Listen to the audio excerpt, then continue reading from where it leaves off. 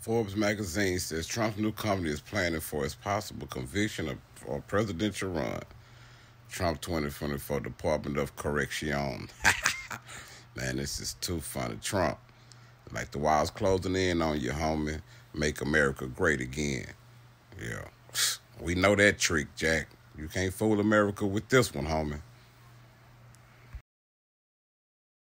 Donald Trump had a very bad day in the United States Supreme Court at the very same hour when he was having a very bad day in a federal appeals court, which came 2 hours after he had a truly desperate day in the federal district court of the single most out-of-control Trump judge in America. We begin with Donald Trump's big loss in the United States Supreme Court before turning to what is likely to be an even more important loss in the 11th Circuit Court of Appeals that could send Donald Trump on his way to being criminal defendant Donald Trump, accused of stealing government documents.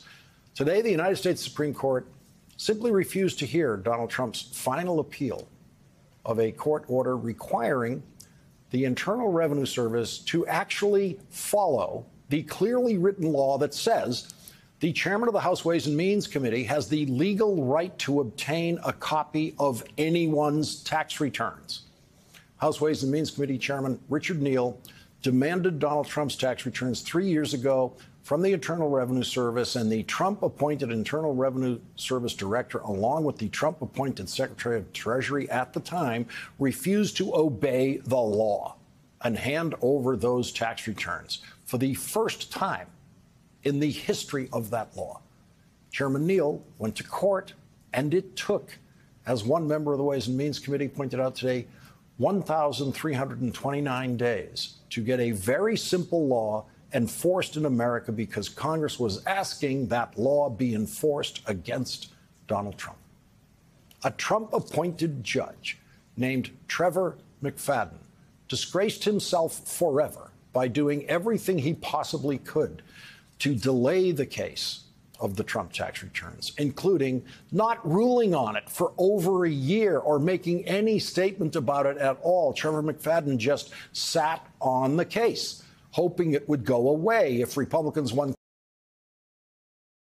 I just want to make clear that, yes, Judge Dearie should be issuing his final recommendation in the middle of next month, but of course then parties will lodge objections before the district court. Presumably there'll be more briefing on that, perhaps an argument, then a decision, and then, of course, I assume the aggrieved party would have a strong incentive to appeal to this court, and then we'll be right back here. But that could take many, many months, and I can't do better than Justice Frankfurter in Koppeldick, in which he said, delay is fatal to the vindication of the criminal law, and I think that applies in spades over here.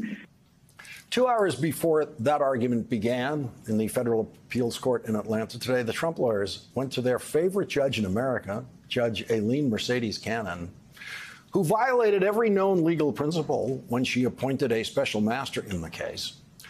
And the Trump lawyers asked Judge Cannon to unseal a fully unredacted version of the FBI affidavit that was used to obtain the search warrant in the case. Now, that affidavit is filled with confidential information and confidential sources who prosecutors do not want to reveal to Donald Trump at this time. If Donald Trump goes to trial as a criminal defendant in this case, he will get a full copy of that.